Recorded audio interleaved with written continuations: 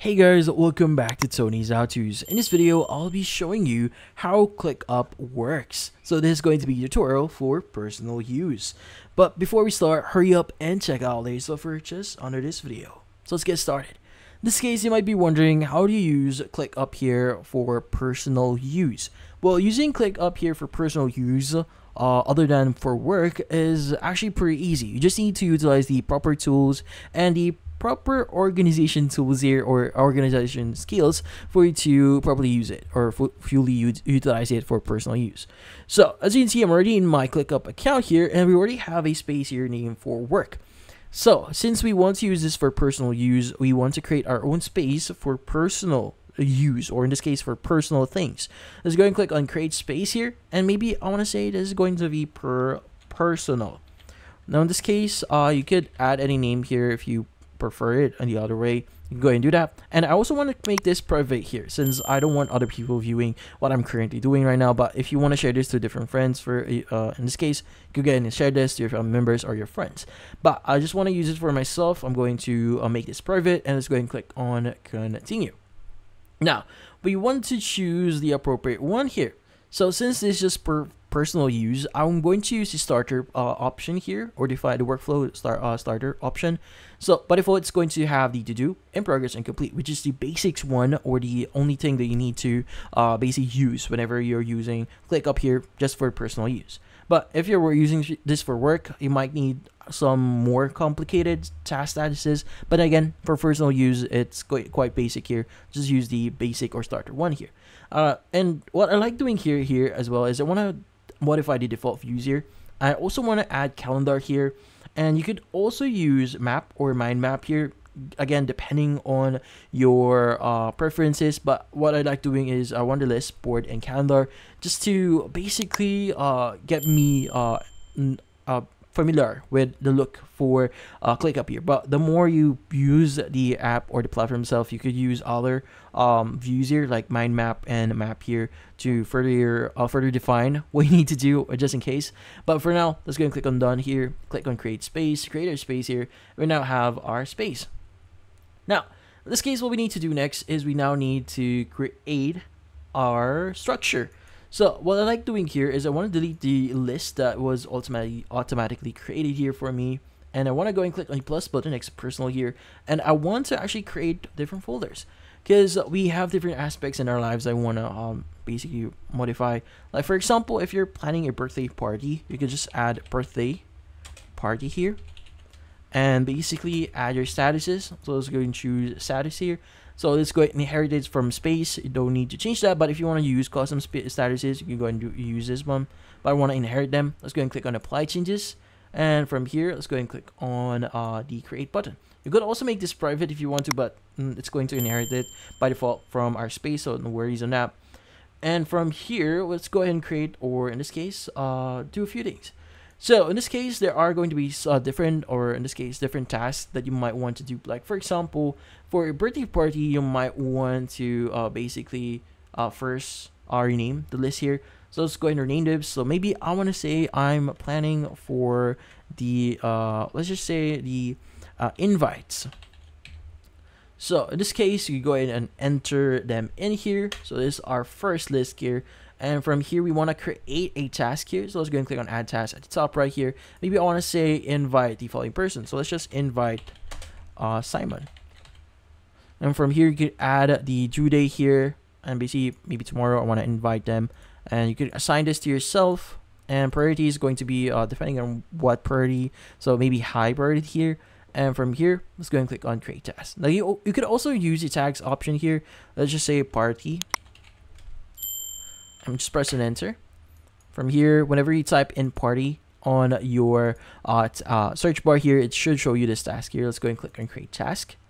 And as you can see, we now have our task here. So in this case, let's go ahead and add another section for our birthday here. So in this case, instead of birthday, maybe I want to say this is for my task, or in this case, let's just say this for my tasks, general tasks. Like for example, if you have like daily tasks, weekly tasks that you want to do, like chores, you could actually just create a new one. Let's just create a new list here, and let's just say it is going to be tasks. So let's just say daily and weekly here. And from here, we want to go and click on create. Now from here, what we need to do next is we want to basically organize it further. Now, by the way, you could either create another like folder here if you want to, like if you have like subfolders that you need to or sub things or sub lists that you want to create. You could create a folder here, but if it's just direct a task that you want to manage, you could just directly create your own list under personal here. But yeah, so in this case, let's go ahead and start adding a few things here. So the great thing about ClickUp here is you could actually use or create repetitive tasks, or if you have like a task that you want to repeat on a weekly basis or a daily basis, you could also create those. So in this case, let's go and click on add task at the top right here, and let's just say it is going to be, let's just say clean house. So this is a really daily thing that you could do. So maybe instead of clean house, maybe I want to say wash dishes. So let's go ahead and do something specific here. Now from here, let's go ahead and add this or assign this to myself, and we want to actually do the use the due date here, and you want to set this to set recurring. So in this case, what we need to do is we want to actually do this on a daily basis. But in this case, you could also when change the recurring here. So when close, so in this case, trigger the recurrence when the task is moved to the last status. So when done. So you can also set this to when done. So whenever it's actually set to done, you can go and use that. And you also have the on schedule. So recur on schedule regardless whether the task is done. So in this case, I want to use done here. So it's going to actually move it whenever I've actually done it. And from here, you can change a few things. Like for example, we want to start today here. And yeah. So in this case, you could also close that if you want to. So let's go ahead and choose this one. So instead of today, again, we want to set to occurring here. I want to say this is going to be daily, and from here we want to undone.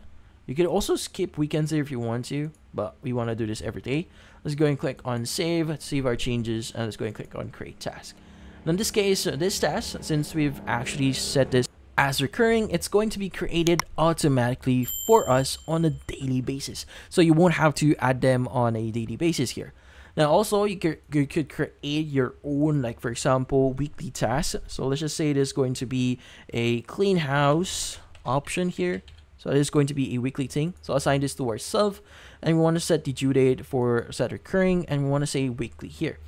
So in this case, we want to actually do, so let's just go ahead and use this one. So for example, every Tuesday, or let's just say every Saturday, this is a great say a day for us, we want to do or create this task here. So you could also create a new duplicate task for every occurrence here, or in this case, the task will recur forever. So if you want to create like a new recurring task every time, you go and just click on create new task here, or recur forever. So yeah, depending on your options here that you set. Now, in this case, what we need to do is we want to basically click on the save button at the bottom right here, save our changes. And from here, you can set your priority here, whatever way. Like for example, I want to say this is going to be high since we want to really clean our house on a daily basis. And also if you have like documents that you want to add for example, some task or certain descriptions or certain things that you want to keep in mind, you can also add documents here. Some reminders if you want to, chats if you want to add whiteboard, dashboard. So reminders is a great way for you to notify yourself, notify me here. So in this case, maybe I want to notify them, like for example, I want to say on due date itself, and click on create reminder. And you need to enter the reminder name. So hey, do it. Let's just say this is going to be the reminder name. Click on create reminder, and that should actually create our task or our reminder here.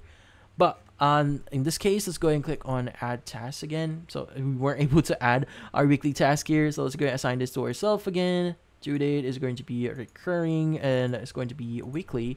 Every Saturday, create a new task here, and we want to go ahead and click on save. Priority is going to be high. And from here, let's go ahead and basically click on create task here. Also, let's just say house cleaning, clean house, and let's go ahead and click on create task. Now in this case, it's going to say to do here, So yeah, so in this case, that's how you create your daily and your weekly task. So another way for you to organize your look here is I would recommend you to create another folder. It'll just give you an idea here. I want to create a folder here for just for tasks, and let's go and click on create. And instead of creating one list here, you could go ahead and create a list. For example, I want to name this as daily task. So let's go ahead and click on our name. Let's just name this as daily task. And from here, let's go ahead and create another task here, a list here that says weekly. So that whenever we actually look at our general dashboard, when we go back, you should be able to have a different look for it. Let's go and click create. And we want to go and basically change this. So in this case, let's go ahead and move this around. So maybe I want to move the clean or the wash dishes to daily task here by dragging it to daily task. I want to move the weekly task into the weekly task list. Let's go and delete this one since we just deleted this one. So basically, organizing your daily tasks or for personal use would actually depend on how you want to organize your, so it actually depends on your preferences actually, but this is one of the ways for you to basically use it. So whenever you actually click on task here, it's now going to be organized under daily tasks and weekly tasks, as you can see right now, which is a great way for you to view. Now another way for you to manage or view your tasks is via the calendar view here. Calendar view is something right here. As you can see, we have a different task here, like your current task here. We have a weekly task here, basically on a specific date. So you can change a few things. So whenever you click on it, you can change like the time estimates, some tags if you want to. But yeah. So so those are the basics on how to use it for personal use. So obviously there's going to be a lot of things that you need to organize here, like adding different lists, categorizing, adding them in different folders, just to make sure that you have a proper view whenever you view the top or parent here. Like when we go to personal here, so we go here, we have our task, we have our weekly task, our daily task. It's going to be organized perfectly when we basically organize it in this way. But in this case, that's about it. So, if you found this video helpful, hit the like and subscribe button and watch our next video.